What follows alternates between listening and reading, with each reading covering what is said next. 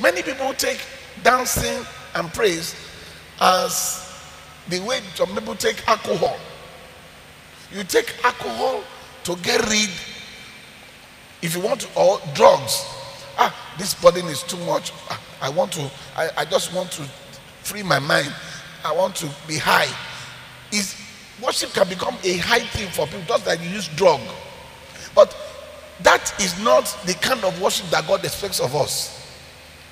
Are you following me? It's not the kind. It was a worship that, yes, I know I have a problem, but you are bigger than my problem. Am I making sense to you?